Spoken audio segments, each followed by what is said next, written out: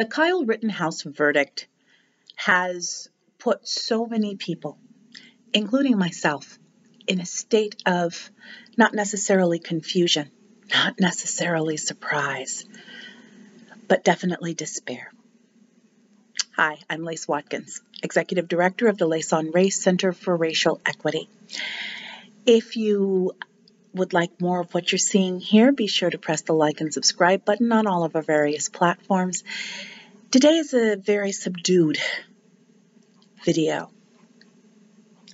I'd like to be able to talk about this in ways that are perhaps a little different than what we have seen in other media and from other commentators. I've read a lot of them, and I agree with every single one of them. It is outrageous. The jury was unfortunate. But today I would like to keep the focus on the action itself, the action that precipitated the trial. We talk a lot about the spectrum between entitlement on this end and hope on the other. And a couple of days ago, maybe a week ago, I put up a meme that showed a slice being taken right out of the middle of a given pie. That's worth remembering. That's worth remembering. Entitlement is never only about entitlement. Entitlement is always about power, and oftentimes entitlement is also about what you can get away with. We saw what Kyle Rittenhouse got away with at the jury verdict. But that was the culmination of a series of permissions that permeated throughout his life. And that is something that I want to talk to you about. I want to talk about the macro when it comes to entitlement, and I want to bring it down to the micro. I want to talk about our own lives and how we have, if we are not very careful, we have the mustard seed of Kyle Rittenhouse in every one of us. Some of us can make more use of that mustard seed and get away with more than others. But entitlement is a siren that entices or has the possibility of enticing us all. And that is something that I think is really important to think about.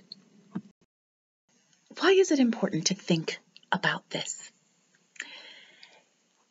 Let's go back to that wonderful piece of pie that I choose to think is sweet potato pie, not pumpkin. But that wonderful round sweet potato pie with 8 equal slices and one slice just taken right out of the middle,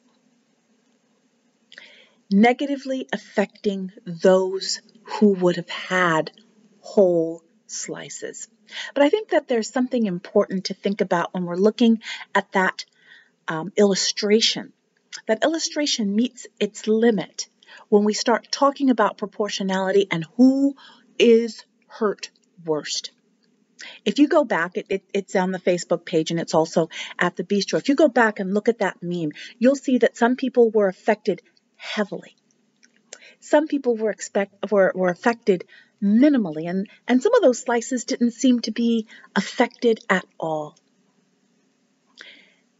The people who are lucky enough to have the slices who were not affected by the act of entitlement, they have choices to make. They can just sort of say, I got mine, which is the American response.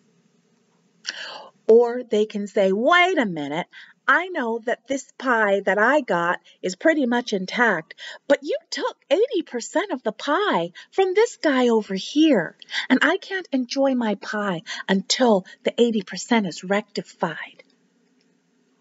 How often do we do that? The short answer is not very often. We don't think about the other slices of the pie. And even when we see a bad actor manipulate the pie, as long as we got our shot, we're good. I'm going to invite us all to, as we consider the aftermath of Kyle Rittenhouse and the lessons that there may or may not be regarding him, that we think about this.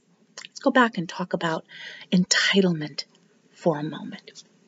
We talked about that spectrum, right? The spectrum between hope on one end and entitlement on one end, and then going off the charts altogether, toxic entitlement, which is what we saw. In order to talk about entitlement, though, we also have to talk about fear.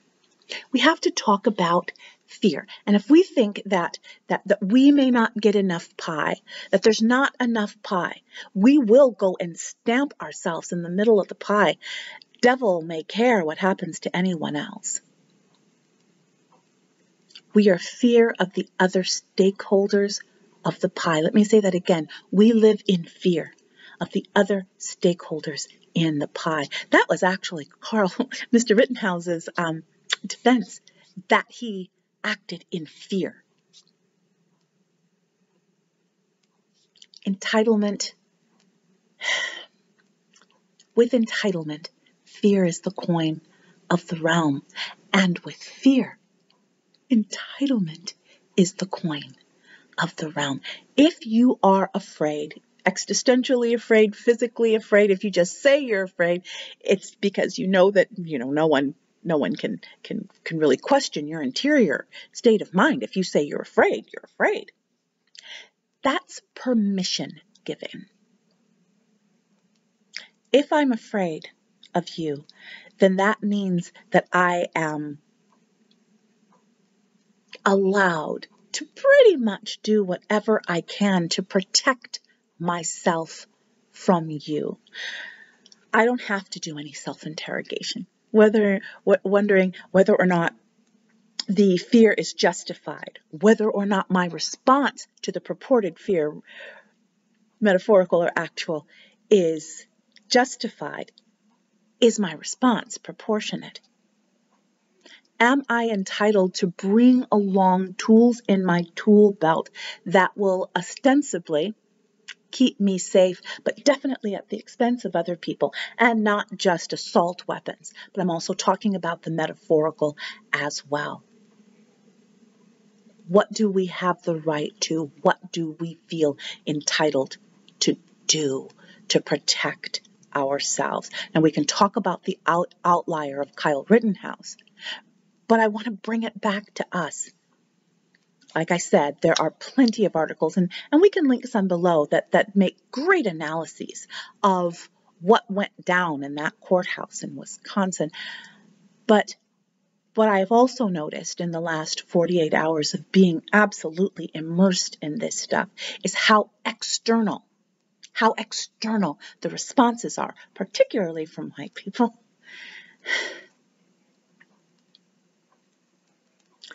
That's a big deal. That's a big deal. And this is easy. This is easy to point fingers and externalize. We can have an indictment of the entire justice system himself, certainly that judge who stacked the deck, and of course, Mr. Rittenhouse himself. But if we are not willing to take a look at our own choices individually and collectively as a society, and in this case, by we, I mean white people,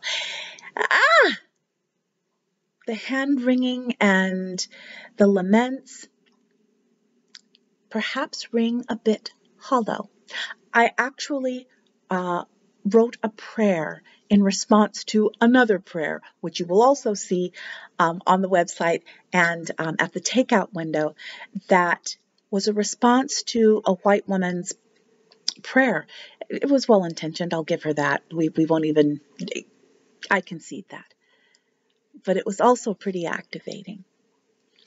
She looked at a distance. And I think that is kind of the siren that most good-intentioned progressive white people are going to do. This is absolutely a situation where the system definitely is under indictment. The judge, Mr. Rittenhouse himself, but we also have to look at the conditions that were set and fomented that made a Kyle Rittenhouse possible. If we are not willing to look at those conditions, what Kyle Rittenhouse went from the spectrum, not hope, not even healthy expectation, but to toxic entitlement, way off the charts. We have to look at what got him there. Very rarely does something like this occur in a vacuum. What happened in his life before that was permission giving, and then permission giving, and then permission giving, and then permission giving? That's where it is time to look at not only societal forces and not only at parental choices, but the soup in which Kyle lives in. Now let's be real clear. Let's be real clear. This is not an absolution or an absolving of Kyle Rittenhouse, but he is a product of his time. He is a product of his environment. And this is not an absolving or allowing Kyle Rittenhouse off the hook. No, quite the opposite. It's putting way more people who would love to hold themselves above and apart from Kyle Rittenhouse and putting them in the same courtroom, putting you in the same courtroom, putting us in the same courtroom. This is important to note. When we choose to hold ourselves above and apart, to distance ourselves, to almost dissociate, we hold this as an outlier, as a one-off, instead of seeing this as the logical extension of the soup that we live in. We make a grave mistake and we clear the path for another Kyle. And there are only so many times white people can clutch their pearls and look shocked. I wasn't shocked. I was dismayed. I was disheartened. But I was not shocked, particularly as we see how quickly white people flame out when it comes to other social movements like the Black Spring about this time in 2020.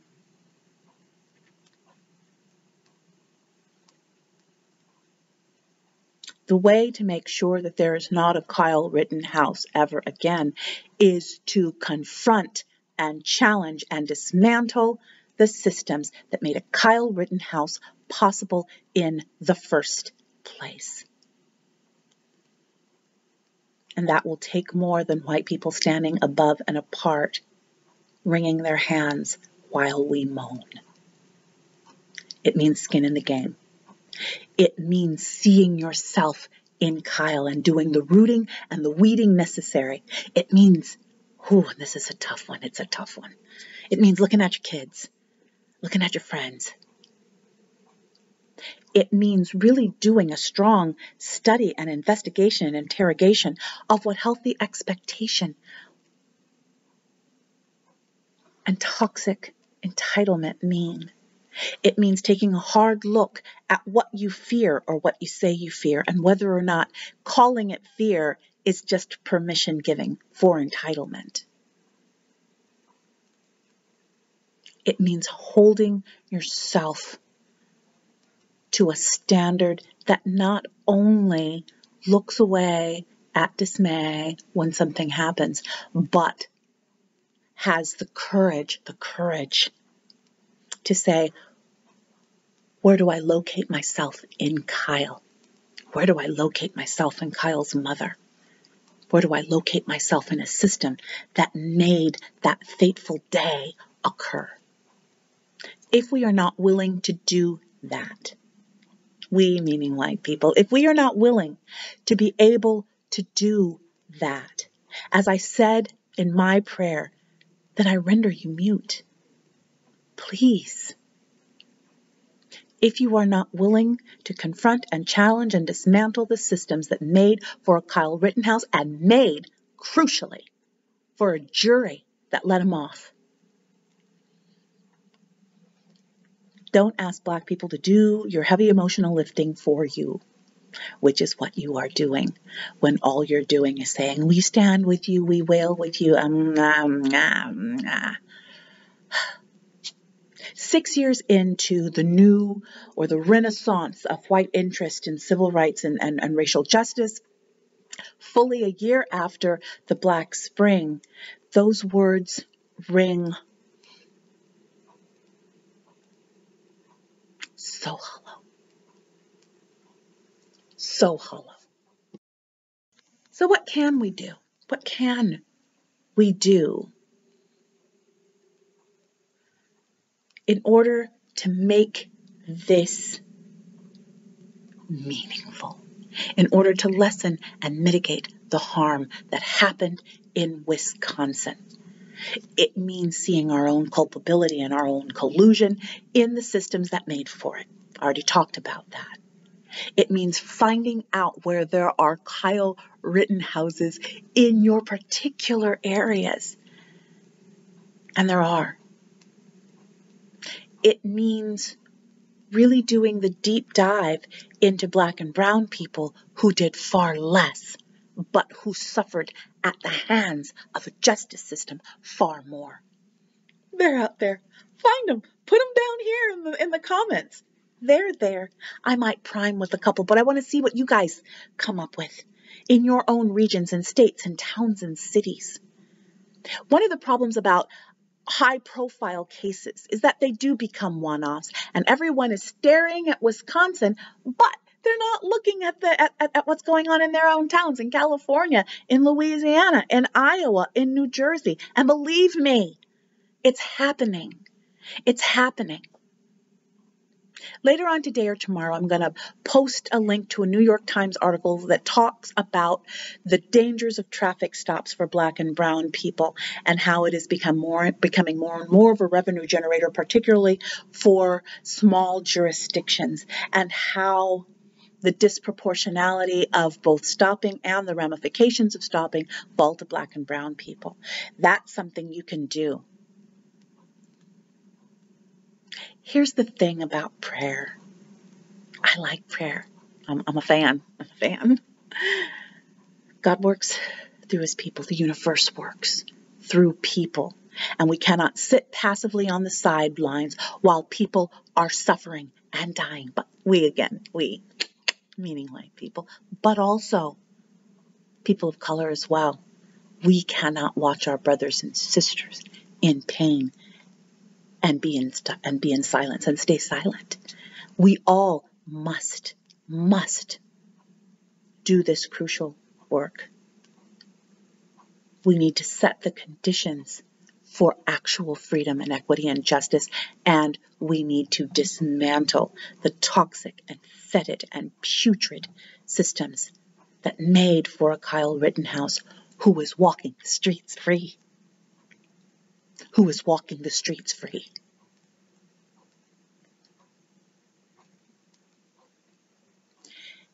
If you are less angry than you were on Friday, that needs to be interrogated. People have kept on, are you going to write anything about it? And I am. I'm going to transcribe this and there will be something written and I might write some more.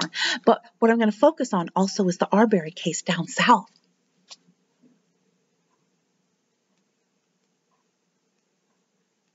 Part of the same system. Part of the same toxic system. And we're going to talk more and more about entitlement and what we owe each other and what we are owed, because Kyle Rittenhouse thought he was owed a lot. Whenever our responsibilities to the world are eclipsed by what we feel the world owes us, there will be literal blood. Stay tuned for the next one.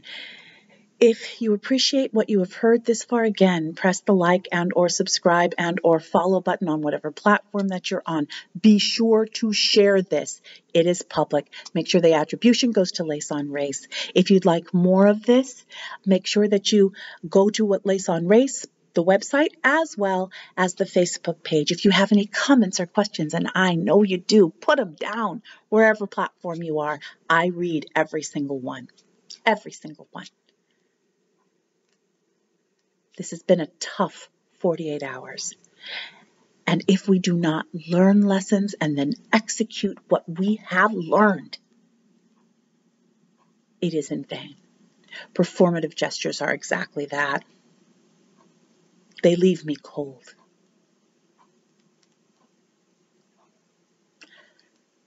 What can we do for real in a durable and reliable way? That's the question that should haunt you today, and those are the answers you should be coming up with below.